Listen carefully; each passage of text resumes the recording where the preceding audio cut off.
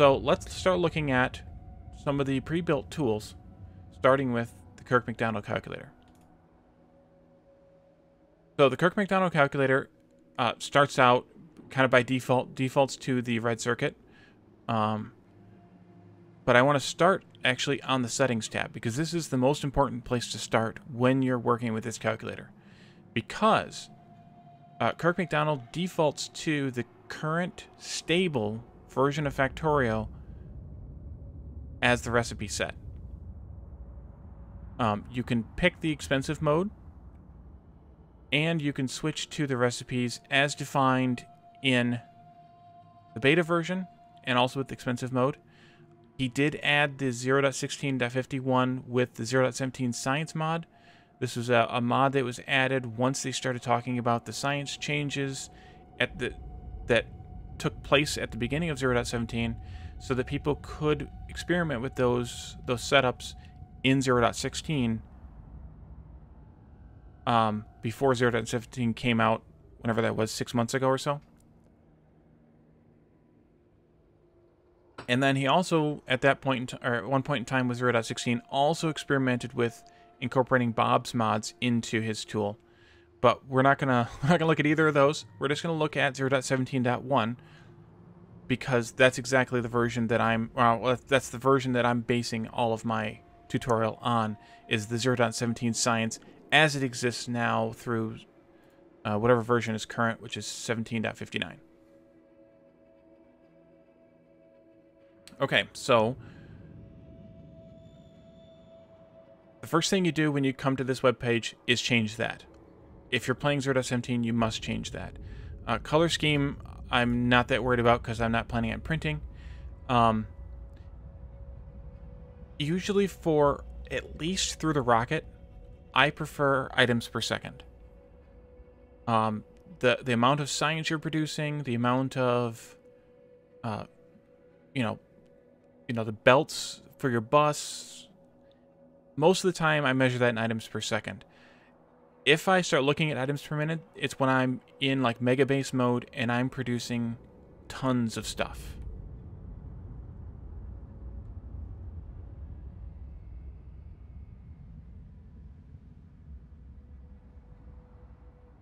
The rate precision is just the number of decimal places after the amount of products, and then the factor precision is the number of decimal places of the machines that you want to use, so that if you have a fractional number of machines, where you want the rounding. That's basically just the rounding. And then the next kind of piece is, what do you want your factory to be based on? What level of machine? And I'm going to do assembly machine 2. What furnace do you want to use if you're including anything that has to do with smelting? I'll just use the steel furnaces. What type of fuel you're using if you're looking at smelting? I'll just leave it at coal. What do you want to do as far as oil processing? And I'm going to leave it at advanced oil processing, because once you get advanced oil processing, as we just proved with our spreadsheet, you pretty much want to stick there unless you have a limited supply of crude, and then you want to do the coal liquefaction.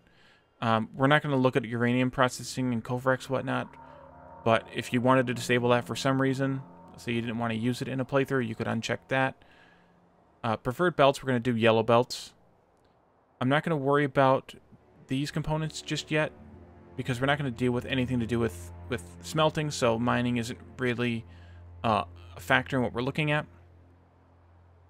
And then the pipe length, if you're doing a lot of work with fluids, like when you're setting up oil, for example, you want to worry about this, but this has to do with pipe throughput, and basically 17 above ground pipe segments is the max you want to go without having a pump in order to maintain the 1200 fluids per second pipe throughput. And then if we were modulating and beaconing, which we will actually get to toward the end of the tutorial today, we could set the defaults we wanted for those. Recipe sort order, topological versus alphabetical. I usually do topological. That way, the items that are produced sort of later in the factory are near the top, and the ones that are used or produced earlier in the factory are near the bottom. I prefer to look at the decimals. We could also make it look like fractions. And then I don't know what the not fancy tooltips looks like, but that's fine. So on the factory tab, let's produce something we've been producing all day today. Let's produce iron gears. And let's say we want the 15 that we were producing earlier. Just like the Windows calculator proved, just like the spreadsheet proved, we need 10 factories making gears, consuming 30 iron plates, which is 2 yellow belts. And then we can actually, one of the things that Kirk McDonald has is if you're providing items from the bus, you can click on the item you're providing from the bus and it will deselect the dependencies for it. It'll hide them on the screen. So since we're in theory going to be providing the 2 belts of iron here from the bus, we're not worried about, at this point when we're setting this up, we're not worried about how much iron ore that means, how much coal that means for fuel. We're just worried about, we want 2 full yellow belts of iron to make 1 full yellow belt of gears. Pretty simple. So we could go through.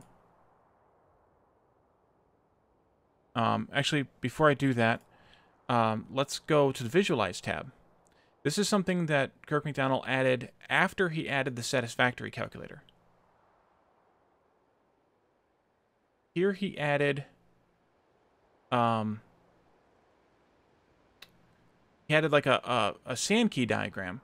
I think that's how you pronounce it anyway. Sankey, which gives you the amount of product input, the amount of product output, and gives you kind of a width here of the bar connecting the two. And we'll see this as we get to the more complex recipes.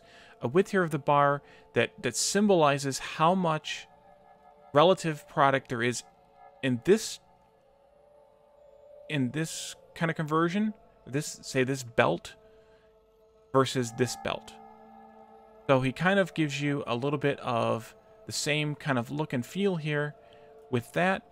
You can also do a boxes and lines diagram, which just tells you the amount. And you can make it be vertical instead of horizontal.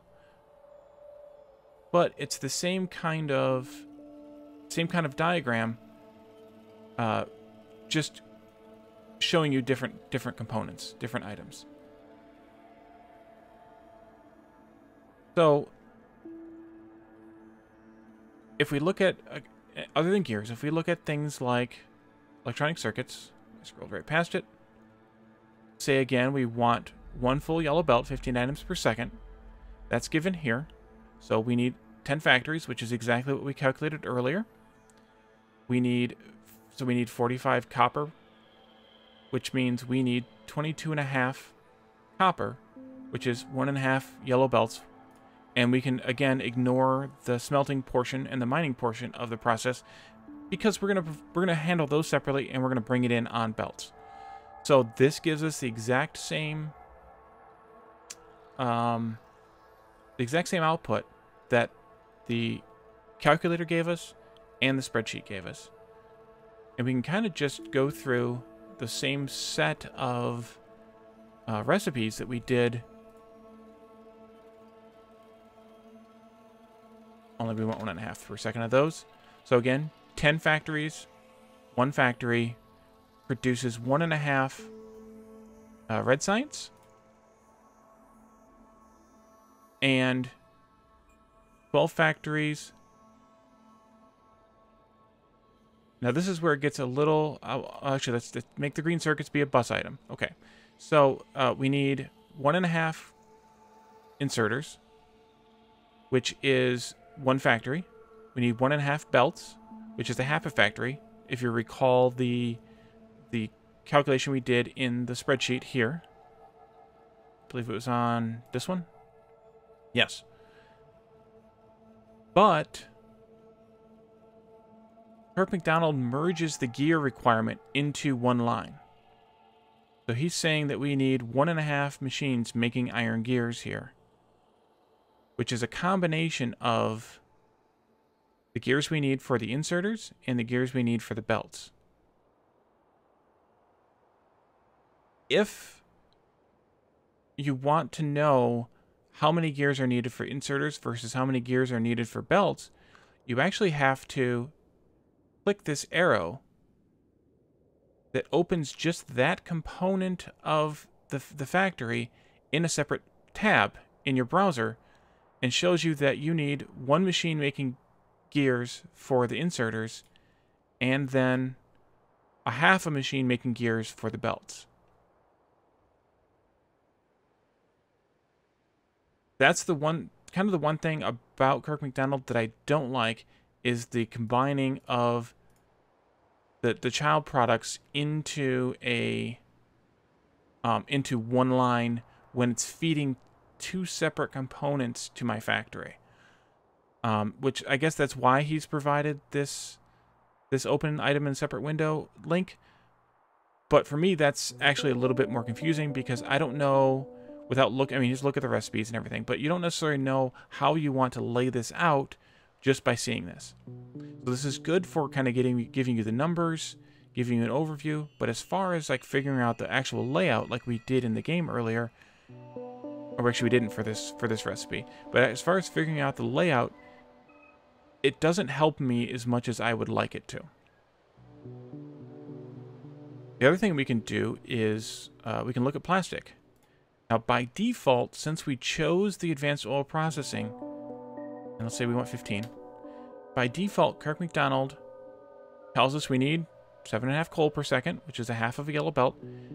But Kirk McDonald also does the math here on the amount of oil we need input-wise in order to produce the petroleum gas, assuming you're cracking it all down to petroleum gas, to produce the petroleum gas you need to make the plastic.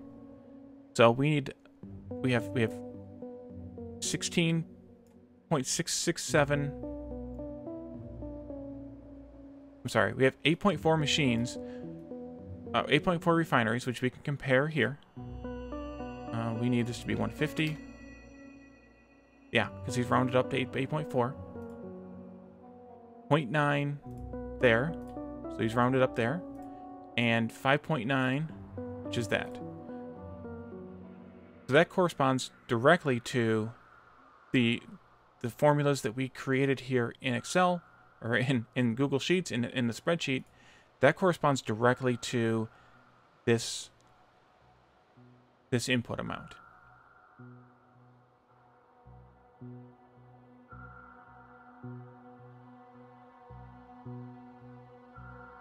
So that's kind of the overview of the way Kirk McDonald works, and the kind of gotchas and catches that you have when you're making things that different portions of the factory require the same item. It's summarized in one line instead of being broken apart into the amount of into each sort of feeder portion of your factory. So that's just something to be careful with when you're doing more complex recipes. But it's not a huge concern. It's just something to be aware of.